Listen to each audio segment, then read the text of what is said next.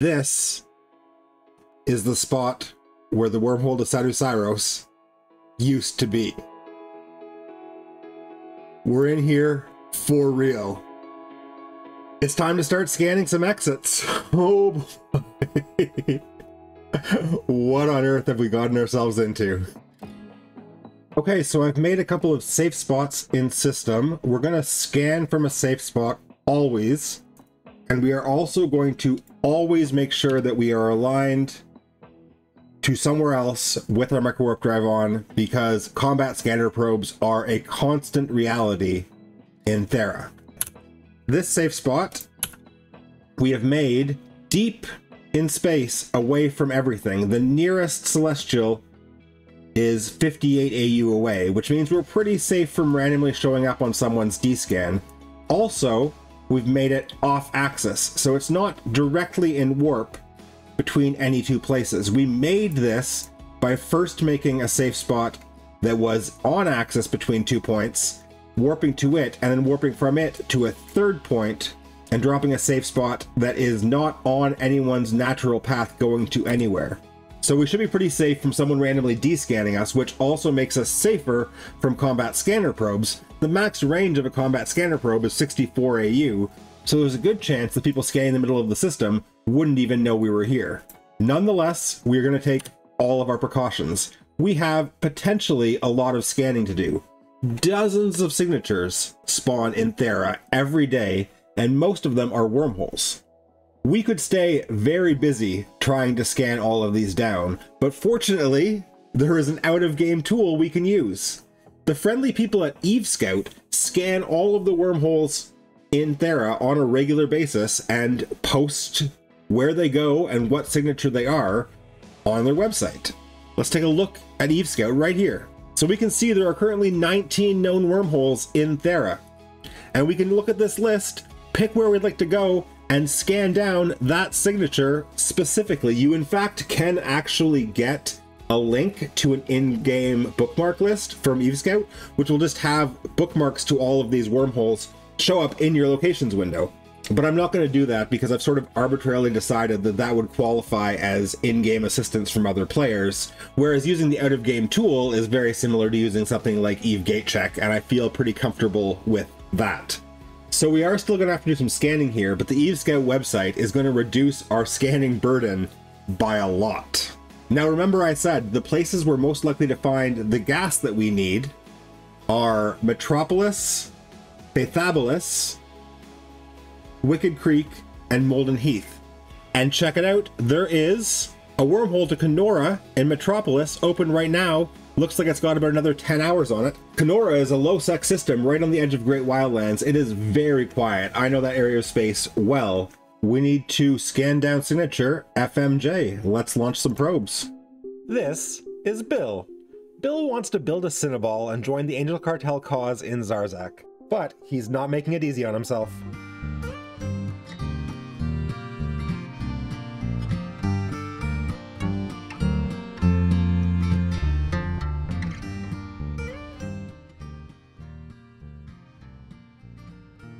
FMJ 217, unstable wormhole, and we already know, thanks to Eve Scout, that this goes to Kenora.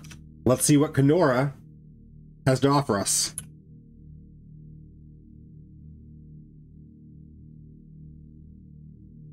We're bookmarking our outhole so we don't have to scan it down again.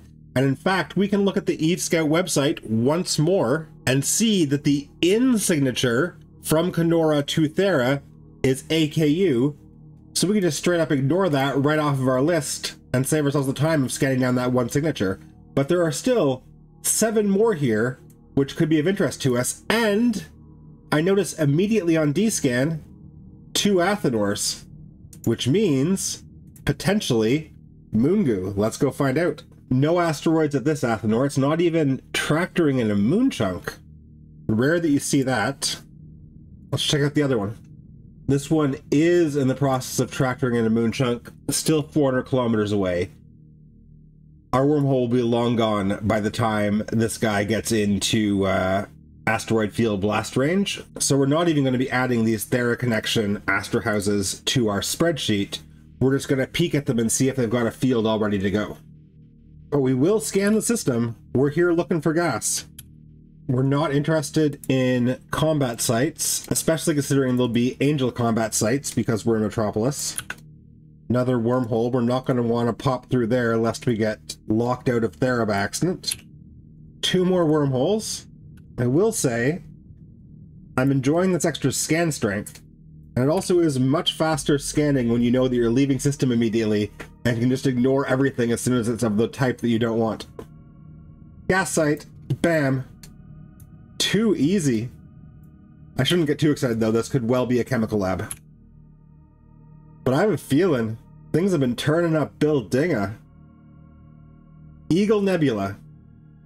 Azure Cloud. Now we have to see if this is the mycocerocin we already have, or the cytocerocin that we so badly need. Oh, it's the mycocerocin again. Would have been too much to ask. Oh well, there's still one more signature to scan. Okay, nothing of interest to us here in Kenora, but there is one more low-sec system, Odebayan, in this little pocket in between high-sec and null-sec. So we'll scan down Odebayan as well before we head back to Thera. Ghost Nebula. That's the same one we got before, right? That's also Azure Mycocerocin? I'm pretty sure this is the same one that we already harvested a couple episodes ago. Azure Mycocerocin. I know the cytocerocin is a lot rarer than the myco, so it's not that surprising that we found 3 Azure Mycocerocin clouds now, including the first one that we harvested, and not found any cyto yet. But look how many signatures there are, and look how few people there have been in local out here. This is one of the huge advantages of Thera, is that it connects randomly to systems all across New Eden, and there are a lot of empty sections of New Eden, but those empty sections are usually empty because they're inconvenient to get to from the places where people want to be. Which means that if we want to fly over and check out a completely deserted corner of Metropolis on our own, we'd have to fly the... how many jumps is this from Minar? 24 jumps over here. Whereas from Thera, pop, 1 wormhole out, do our scanning, pop, 1 wormhole back.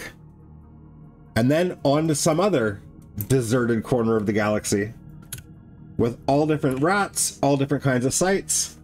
This was a clever play, if I do say so myself. Another gas site. What is going on here? You know this corner of Metropolis must be dead, because there's no way in a highly trafficked system that 4 gas sites... Vermilion Cloud! We need Vermilion gas, we need both types, we don't have either of them. Now if this is the mycocerocin, that means we have to do a lot of gas huffing. Yep, it's Vermilion mycocerocin. There are 3 clouds. We'll bookmark one of the clouds directly, and then we will promptly head back to Thera, throw the gas cloud scoops back on Hermes the Venture, and get our butts out here. Whew. Thera is already paying dividends. What a victory. I mean, I should not say things like, what a victory, before we've even started harvesting the gas. Who knows what'll happen once we're in there.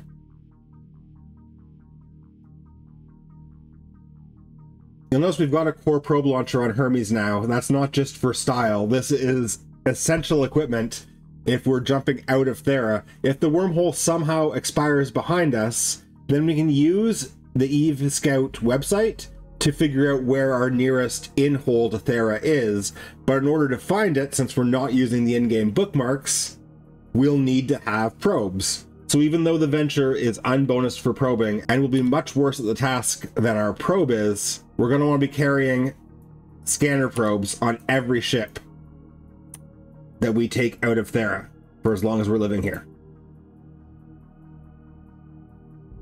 Vermilion mycocerocin, here we come. We need 320, and it is incoming. I saw Shadow Clown moving around in a capsule before, and I haven't seen him in any other ships since. I'm feeling pretty hopeful that he's not out hunting and will not pose any threat to us. As I recall, this is a 40-minute gas huff here we have ahead of us.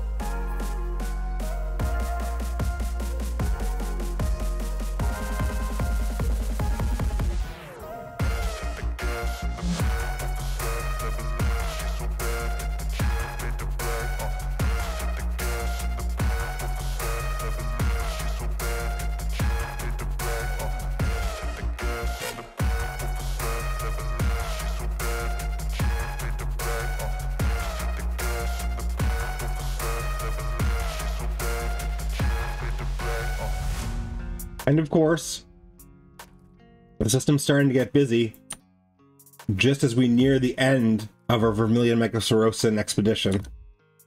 1 more minute before we can warp out of here. I don't see any probes, neither core nor combat. We're going to try and wait it out. We can see the Kenora gate on D-scan. So as soon as this last cycle, 25 seconds of our gas huffers finishes, we will enter warp directly to the Kenora gate. And we're out of here. 320 Vermilion Microcirrhosin. As long as we can get it safely back to our station in Thera. Although that is then going to be a somewhat riskier extraction than what we've been doing usually. We're still going to put up the check mark, but it is certainly not outside the realm of possibility that we could stash this Microcirrhosin in Thera and then get caught and blown up trying to extract it out to Minar. Kenora is empty, so at least we know we can warp safely to the wormhole. Although we can't know what's on the other side until we poke our head through. There's no Eve gate check for wormholes. Nobody on grid, nobody on D-scan. Let's dock up.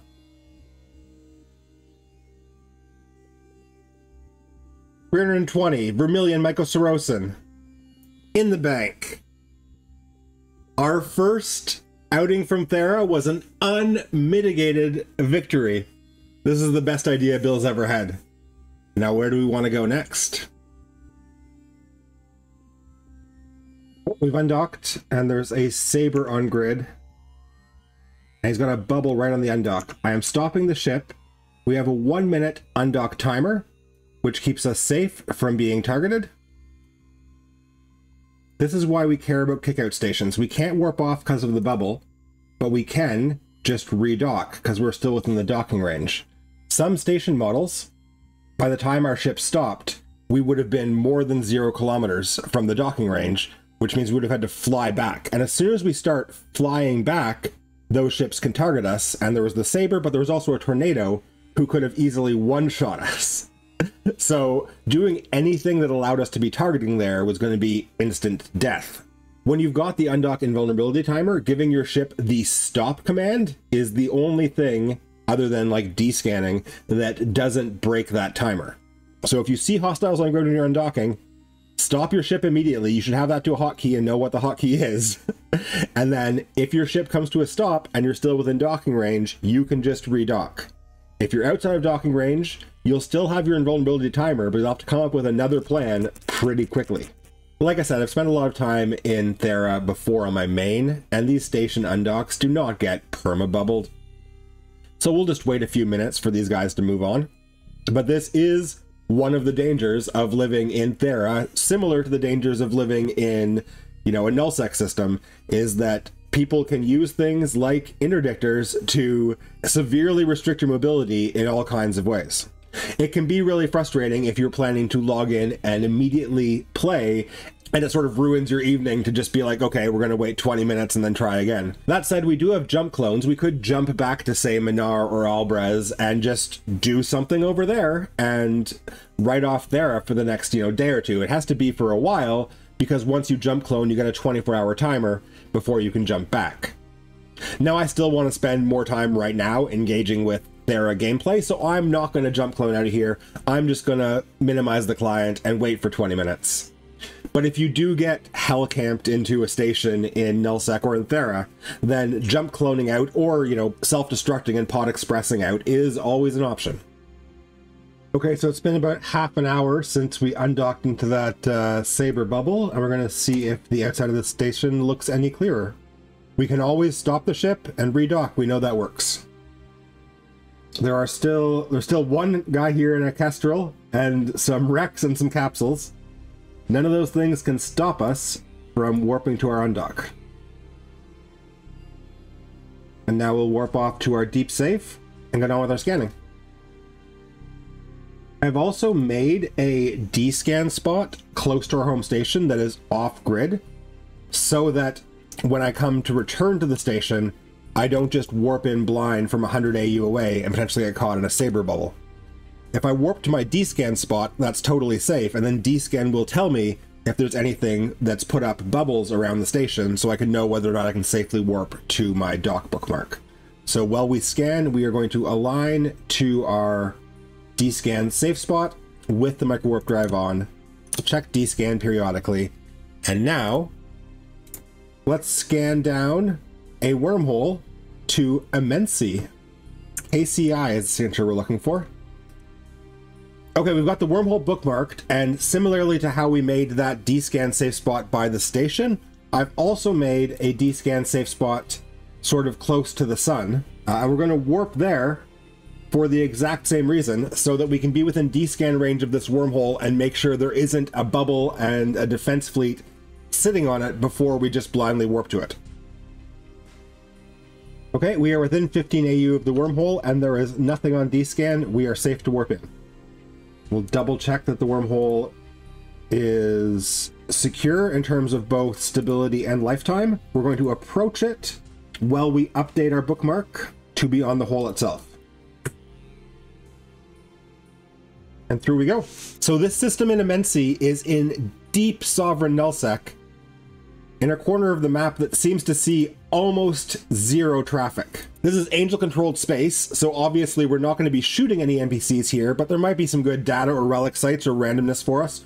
More significantly though, right next door is Ketch, and that is Sancha space.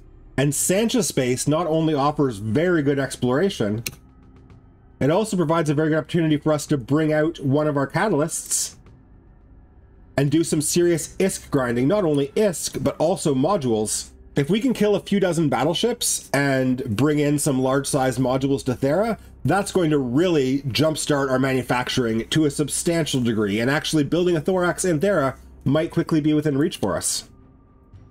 Now, these nullsec exploration sites will be harder on average than the ones we've been running in lowsec, so we might fail a couple of cans. Well, that's acceptable. At this point in these data sites, we're mostly looking for data cores, honestly. Some T2 invention is potentially on the table for us, but those data cores that we had previously been considering to be garbage are actually a bottleneck for inventing the blueprints we might want to build. And there are a lot of different varieties of them, and we're going to need not exactly the full panoply, but the closer to it, the better. We also, of course, still want to keep collecting the filaments because running abyssal sites is still potentially on the menu. None of the things that we find in a data site are going to directly help drive our quest for a Cynabal right now, but they can open up a lot of different options for us, and so when we find one like this, it's worth the 5 minutes it takes to run the site. Especially when we're alone in system once again, so there is absolutely zero danger in this site. Nothing can go wrong for us more severely than losing a can. We don't want to venture too far from our Thera wormhole, but we can go a few jumps, and our home station is set back to Thera, so if we get caught in a bubble and killed, then we're just going to go back home.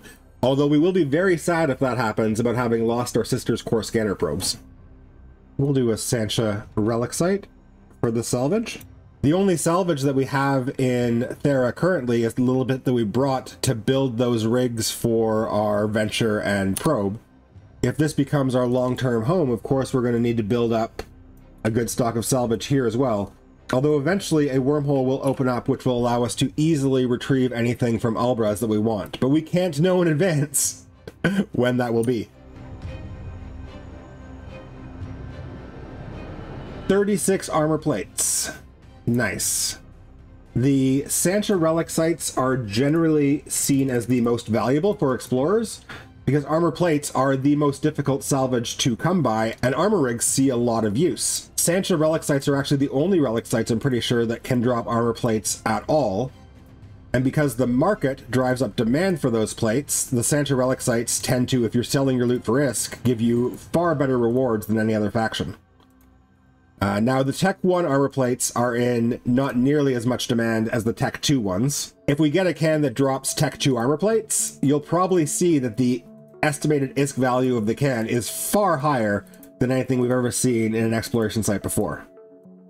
Although I will say that these high-level cans in the nullsec relic sites are no joke with the skills and modules we have. We just blew up that can.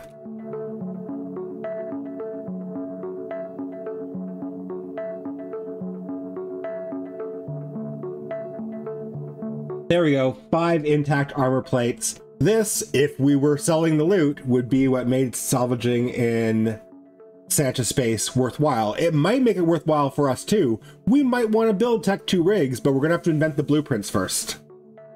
So if we go KDF, then we can explore it, and then there's a system 6 TAC K that we can jump up to and explore, and that closes the loop back around, and we can return to Thera. It's a little shocking that I already have a safe spot here. When was I in KDF TAC before? When did I make this safe spot bookmark? November 28th. I guess when I first got my ScanPro blueprint and was scanning around Minar, I must have popped my head through a wormhole that brought me out to KDF TAC, and I made a safe spot. And the longer you play, the more you will find yourself returning to systems and being like, oh, look at these convenient bookmarks I have. Look at this convenient bookmark I have. Sancha Fortress. I am pretty sure that is going to be well outside of the capability of anything that we have available to us. Now, I did want to come out here in a catalyst after we finish our scanning loop and see if I couldn't find a way to earn some ISK by killing rats out here. Although I noticed that this is one of the areas of nullsec where they removed all of the asteroid belts. Now, we can still belt rat in the ore and ice anomalies, but it means we're probably not going to find any systems out here with the buffet of like 27 belts that we've been spoiled with in Placid and Syndicate. Oh, look, this system we also made a safe spot in, and it's got a bunch of signatures in it. And it has a weak metaliminal electrical storm. Oh, which is giving us a bonus to our scan strength and our analyzer coherence. We might see where the storm's boundaries are and do a little more exploration. With the skills and modules we have, a bonus to probe strength and a bonus to analyzer coherence is something that we can't really turn down.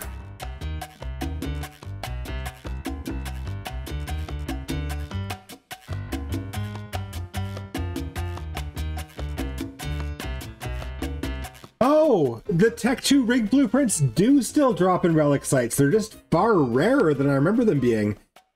I don't think we're going to be building a capital semiconductor memory cell blueprint, though. If we did have an avatar, maybe this would be useful to us, but I don't think we're going to get there in this series.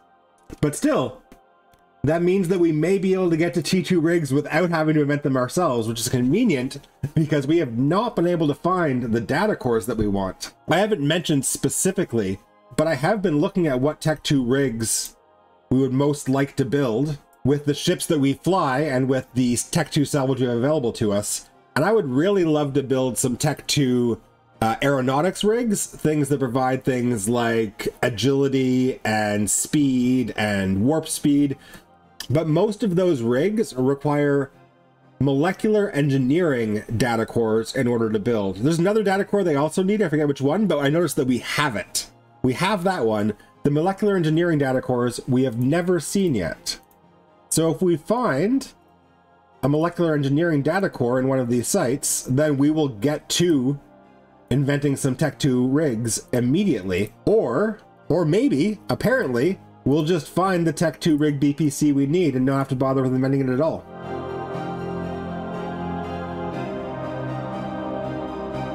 I think we've got enough stuff in our hold now to call this a successful little exploration outing, even though none of the things we got are directly helping us build a Cynabal. But man, if we were just a... Okay, wait a second. Let me stop talking. There's a Vedmak. Not actually a danger to me. But in those situations, I always worry that he's got friends on the other side of the gate. He does not seem to. So we can safely just head back to 6 TAC K. We've got a pretty good head start on rigs for our hangar in Thera. And though, as always, it doesn't especially matter to us, look at the estimated price line on what we got here for about 4 Sancha Nullsec relic sites. 192 million ISK. And remember, we're in a Tech 1 exploration frigate with Tech 1 modules and our skills trained to like 3 or 4. Basing on a Thera and doing deep nullsec exploration in a T1 frigate is a pretty seriously viable income stream if you're, you know, a newer player looking for something to do. Now we're going to check and see if this wormhole still has life on it. It does. Its time and mass still have significant buffers. So what we're going to do is we're going to warp back to our home station at Paleo Cybernetics. We're going to drop off all this loot. We're going to come back on our catalyst and see if we can't kill some Sancha battleships, collect some ISK, and collect some valuable mineral-packed modules. We still need to earn about 300 million ISK to buy all of our reactions and blueprint formulas. And this was part of the move into Thera plan, was that these wormholes to nullsec would let us do very efficient one-jump ratting outings.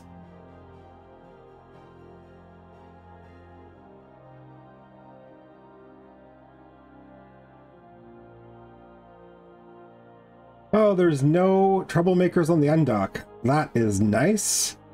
Time to take Corrine, the Catalyst, out to catch and kill some Sancha's battleships, hopefully. I'm not entirely sure how many we're going to be able to find, given that there's no traditional asteroid builds out there, but we're going to give it a shot. Wormhole still has plenty of time and mass on it. Whoa, bunch of people in Immensity now. This is interesting. Nobody's in D-scan range of the wormhole. But what the heck are all these people doing in local? What is going on here? There's no money in the Encounter Surveillance System bank, which is relevant because as people are killing rats in Sov Null systems, some portion of the bounty goes into the ESS bank, where it can be stolen. We're not going to be stealing it, but we know that these people are not here ratting. This is definitely a PvP operation. If they're camping that gate, then obviously this whole operation is a bust. If they're doing anything other than camping that gate, then I probably don't have to worry about them. They're not going to divert that whole fleet of 16 ships to come chase a catalyst. As long as I don't accidentally land on them, I should be fine, and they are not within D-scan range of this gate. So let's just go through. Oh, and they're wishing me luck in local. That's so nice. First, we're going to check out the desolate asteroid belt. I'm pretty sure that rats still spawn there. I think that's why they exist. These beacons were put in after the asteroid belts were removed. They have no mineable asteroids at them, but it still gives you a spot for belt ratting.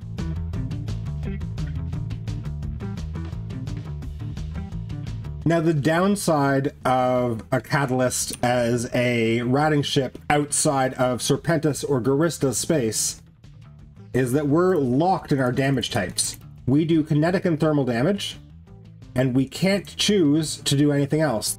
Against Serpentis, and to a lesser degree against Garistas, that means we're still shooting them in their weak resists.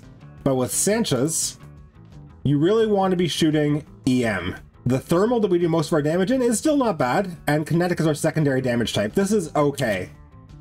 But if we could switch to EM damage somehow, as Amar ships naturally do, and as, you know, missile ships or projectile cannons would let us make that switch, then we take this guy down a lot faster. Nonetheless, this isn't actually going to present a problem for us. It's just going to be a little bit slower than it would otherwise be. We got a backup medium C5L for our probe. Now we'll check out the ore anomalies. Although one of these anomalies, as I recall, had like 100 drones in it. Yep, we don't want any part of this. I don't think. The sentry guns we could probably tank. It's once the light missiles start hitting us that I'm concerned. So I wouldn't mind taking out those drone battleships. It's not worth the hassle. And I'm actually not sure if the NPCs spawn at these anomalies until you start mining the ore. So it might in practice end up being just the desolate asteroid belts that have rats we can reasonably kill in them, which means one spawn group of rats per system. This is slightly disappointing. That's right, there's gate spawns as well.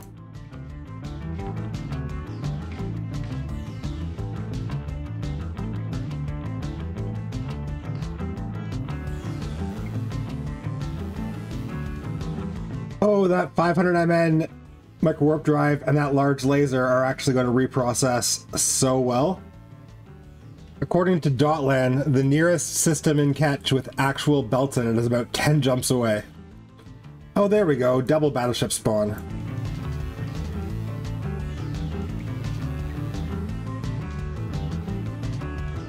Warping to this deserted glancing outpost, see if rats spawn there. This is convenient. This looks good. I don't like the look of that cloud though. But I do want to kill that battleship and battlecruiser. Oh, there's Veldspar here.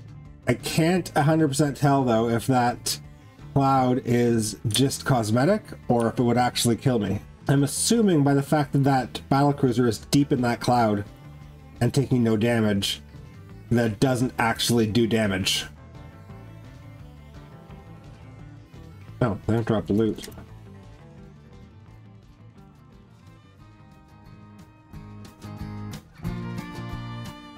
Oh! I popped in to see if there'd been a new spawn. At one of these belts we already cleared. And there's a faction battlecruiser. True Santa's Devil. This is worth killing. I'm glad I peeked in. I was like, oh, it's been about half an hour since we cleared this belt. That was a good instinct.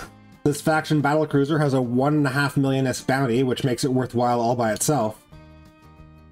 And who knows what it might drop for us.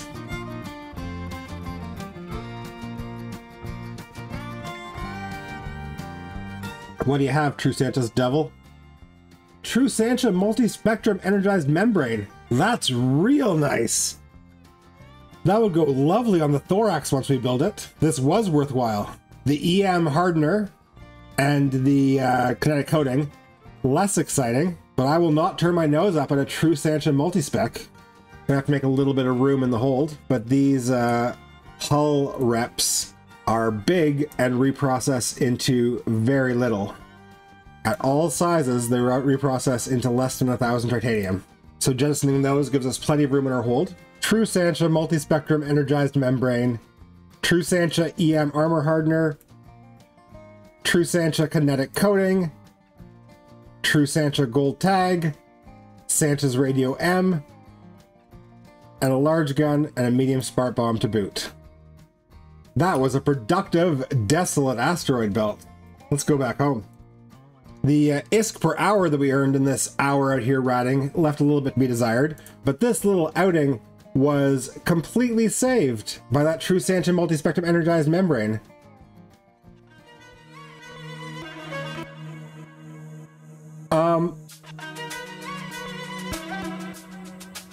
Where's my wormhole?